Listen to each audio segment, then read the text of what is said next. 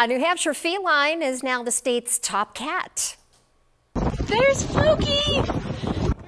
Over the weekend, Floki summited her final 4,000-footer here in the Granite State.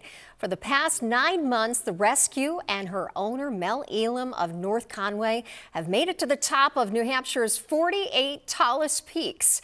And they've gained quite the following as they set out on their mission. There's a lot of people that are like, oh my gosh, please tell me that's not it. Like, what are you going to do next? Please keep posting. We love following your adventures. And I'm like, oh no, we're still going to be out there. The hiking duo is just getting started. They are now going to work on tackling what's called the 52 with a view. And you can follow them on the Adventures with Floki Facebook page. Such a cute cat.